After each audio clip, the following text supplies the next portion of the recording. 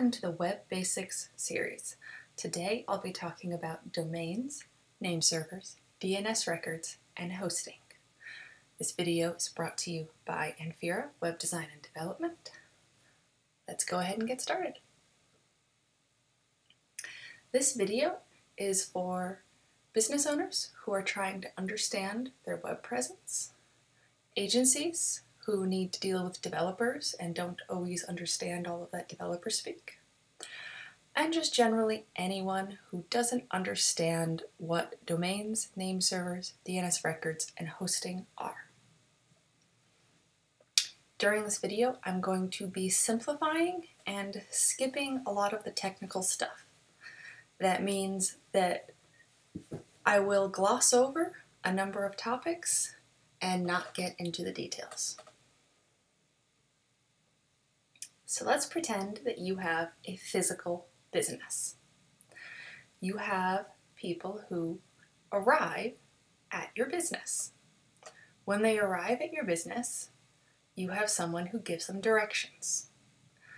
In order to give out those directions, this person has to have a list of directions. And then, once the people have arrived, they've gone to the person has checked the list, this person then gives them directions, and they know where to go. Some examples are visitors. Visitors might be directed to one location at your business, whereas the mail truck might be directed to deliver mail to a different location within the business. So now, how this translates to the web. So instead of having a physical business, you have a web presence. Now, just like your physical business, there's an address, except instead of people arriving, we have computers sending requests. Just like you had a person who gave out directions, instead of a person, we have something called a name server that gives out directions. And this name server has a list that it checks for where to direct all of the traffic. And this list is called a DNS record. And then finally, instead of a physical location within your business to direct people and traffic and mail to, it's going to have servers that receive web traffic, email, etc. So that address that people arrive at is called your domain. When someone sits down at a computer, they type in a URL or a domain. This domain is then sent via your computer as a request. So the most common requests that a domain receives are email requests, when someone sends an email to, say, info@your-domain, or when someone sends a website request. They use a web browser to access your domain. In many ways, a domain on the internet functions a lot like a physical address. Traffic arrives at this address, just like a physical one. And just like a physical one, it can move. For example, a business used to be at one location, and now it's moved to another location. Your business can be at one domain and then move to a new domain. It can change owners. The owner or the manager of the business can change, and the owner or the manager of the website can change. And it can be sold, just like a real business. How do you get a domain on the internet? Well, just like a physical address, you have to go buy it from someone. And who you buy it from is called a registrar. There are a number of different registrars on the internet. Now, just like a physical address would have rent or taxes or other fees, a domain has a yearly fee. This fee is typically in the range of $10 to $20. It varies, but that's the typical range for most domains. And Just like a physical address, if you don't pay your rent or your taxes, you lose it. So you have to pay your yearly fee to keep your domain.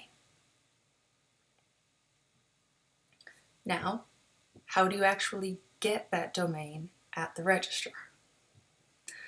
First thing you have to do is you have to open an account at the registrar. Then you will find out if the domain is available. If the domain's available, you can buy it at any registrar. It doesn't matter. You could search for your domain at GoDaddy and then later decide to buy it at Namecheap. As long as the domain is available, it doesn't matter what registrar you go to, at least for most domains. When you want to actually purchase a domain at a particular registrar, you must have an account with that registrar. Accounts are normally free. You pay for the actual domain. You can prepay for 1 year or 5 years or 10 years or more. But you just have to make sure that the yearly fee is paid. Since you have an account at this registrar, you can have multiple addresses. Just like if you went to the post office and got a post office box, you don't have to buy just one box, you could buy 5 different boxes. With your registrar account, you can buy 5 different domains. Now, whoever actually has the account at the registrar is the person who controls the domain, and therefore they are the real owner of it. If you can't access the registrar account, then you can't make any changes to the domain, and only the person who actually can access the registrar account can actually make any changes. Some of the common changes are the publicly available information. When you make a domain, when you buy a domain, you can enter public information as to who this business is for. Now, that information does not necessarily have anything to do with the account holder's information. So again, just because you publicly can see that your name is listed on a domain doesn't mean you actually own it. Only the person who has the registrar account for that domain actually owns it. So the key takeaway is that if someone has purchased the domain on your behalf and they have it in their registrar account, they are the ones who actually own and control it. So, do you actually have a registrar account that you can log into and access and see your domains, or not? If you don't have an account, if you can't log in and see your domains at the registrar, then someone else owns your domain. And unfortunately, this is a very, very common situation. Many people don't find out until much later that they never owned their domain. So now getting back to our web presence. So we have covered that your domain is what computers request. Now let's get on to our name servers. Our name servers are going to give out directions just like a greeter would at a physical address. So your name server tells the internet traffic where to go. The faster your name server can respond to tell that internet traffic where to go, the faster the traffic gets there. Just like if you have a greeter and they're very slow at reading through their list and giving out directions, then people get into your business much slower, whereas if you have someone who can very quickly direct, then business gets in much faster. If your name server is ever offline, then no one can access your domain. That means no email, no website, no nothing. If your name server goes offline, that's it. No one can access you. Now on to the records that the name server uses to give out those directions. So, all of the DNS records for telling traffic where to go is stored at your name server. Your name server uses these records, reads them off, and directs traffic. Whoever has access to your name servers can change how the traffic is routed. Therefore, you may need to give a web developer access at some point to your name servers so that they can route traffic for you, as editing these DNS records can be a little confusing and complicated. If you change service providers, for example, if you had your email handled by one company and now it will be handled by a new company, then your DNS records must be updated so that the internet can send your email to the correct location. Changes to your DNS records can take time. To get into a little more detail, not complete detail, but a little bit more, what happens is your computer requests a domain. Let's say they want to visit your website. They don't connect directly to your name server. They actually connect to intermediate servers all over the world that then go out and contact your name server. What happens is these intermediate servers will remember or cache the data so that they don't have to contact your name server every single time. So what happens is they will remember data for a little while, up to usually 24 hours. So your domain may contact the intermediate server and get data that's up to 24 hours old.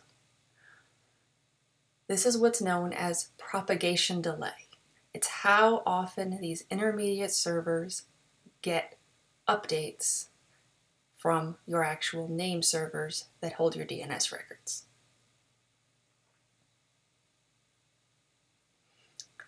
All right, we've now covered that your domain is at a registrar.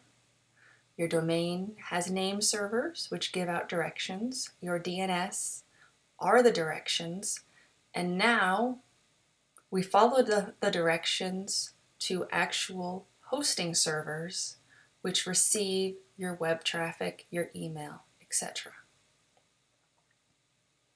So hosting is the servers that store, send, and receive data. Your DNS records tell the traffic which server to go to. And they can tell different types of traffic to access different types of servers. So your email traffic can be routed to one server, while your web traffic gets routed to another server. Hosting is these actual servers. And you can have many different hosting companies to handle the different types of traffic. For example, you could be using Google's G Suite to host your email, while you could be using WP Engine to host your website. In this case, both Google and WP Engine are your host. What they do is they host different things on different servers. So now we've covered that your domain to your name server, to your DNS records, to actual servers that have your data. To recap, the domain is the address that gets requested. Domains are purchased from registrars and have yearly fees. If you don't pay the fee, you lose the domain. Whoever is the account holder at the registrar is the real owner of the domain and actually can control it. At the registrar, you have a name server set up. This name server tells traffic where to go. The name server uses DNS records to actually determine where all the different types of traffic go. And finally, the traffic lands at a hosting server to handle your website, your email, etc. Here's an example using accessing a website. Again, this is somewhat simplified. You type a domain name into a web browser. The web browser connects to the internet and asks your name server where to go. Your name server checks your DNS records and sends it to a hosting server, and now the hosting server and your web browser can communicate. If you are sending an email, you compose an email and press send. Whatever email tool you are using, whether it be a browser, a desktop client, an app on your phone, whatever type of email tool you are using, packages up that email and goes out to the internet and asks the name server, the domain that you're sending it to, where the email should go. The name server reads the DNS records and directs the email to an email server at your email hosting company. The email server then receives the message and processes it for delivery to the recipient. So if your recipient, say, checks their email every hour or so, it'll take about an hour or so to actually get to the human being, because that's the human being delay. So it's very important to have reliable services for all of these things. For example, if your name server is down, no one can access anything about your domain. No email, no website, nothing. If the actual host for your website or your email goes down, then no one can access that particular service.